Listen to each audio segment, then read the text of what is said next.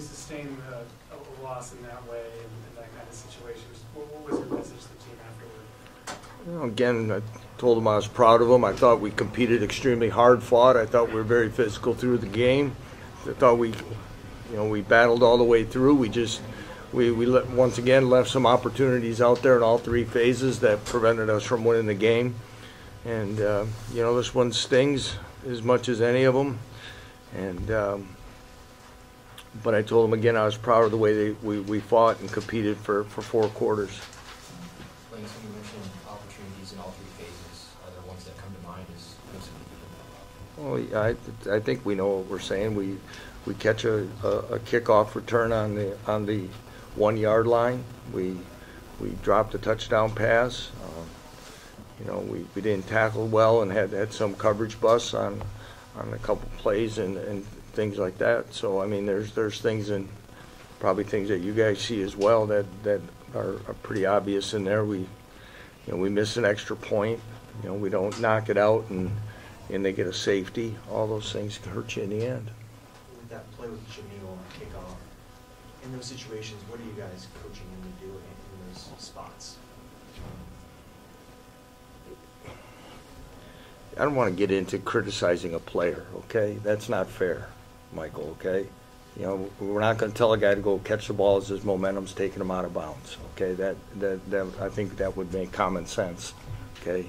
But, the young man was trying to make a play, and he lost track of where he was at. Human mistake.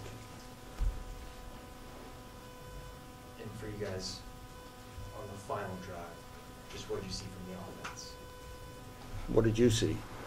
A lot of blitzing. A lot of blitzing. Yeah, a shitload of blitzing. Okay. That's what it was. What did you think of the team's response after that stretch of 16 straight points in the second quarter? I'm not sure what you're referring to. Yeah, just how do you think you guys bounced back? How effective were you guys after? I didn't realize. Henry, help me out. I'm not. Yeah, sorry, the sequence with the safety and touchdown after that, it seemed like... I mean, there's a huge momentum shift, went to them, and then we battled, and we had a chance to, we ended up getting a touchdown there. Luke makes a heck of a play. We get the ball back, and, we still have it. We're going in for a possible opportunity to kick a field goal, and we threw an unfortunate interception there for the half. It's a game of momentum swings. A lot of them are. Again, I thought we had pretty good resilience throughout the game. Obviously, we had the lead until the final.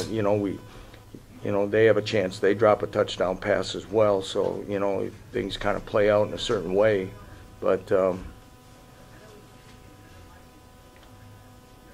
They kick a field goal, then they get the last field goal. We almost have a sack, takes them out of field goal range, like I said, and could have been who knows what happens after that, but it didn't happen that way.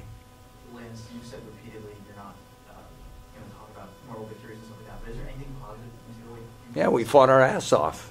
It's pretty evident that this is a good football team, and we lost to a really good football team, but this team hasn't quit. On that note, with the defense, what did you like about what they showed in the second half, responding? Again, we got some stops. I don't have all the exact stuff there, but I thought we got some stops, got a turnover. I don't know if we tackled as cleanly as we'd like to, but at times there. But again, I thought again, they, like I said, we held them to the field goal when we needed to. Battle to the end. They forced, a 51-yard field goal is a pretty long field goal. So again, I thought, I thought again we competed hard. Trevor Wilson got a lot of action today. Seemed like concerted effort involved. Maybe just what did you see from him out there? I thought Trevor played outstanding. Probably maybe his best overall game as a Jayhawk. He's been here, made some big catches. He's made a lot of contested catches. He's played well.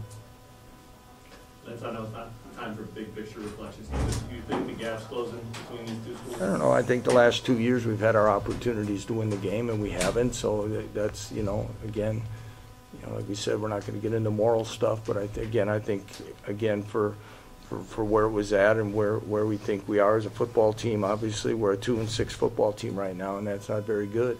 But this team has got it still has a lot of talent and played hard and came up short. And we always say winning's tough. Winning on the road's even more difficult. And still, at the end, I thought we had our chance.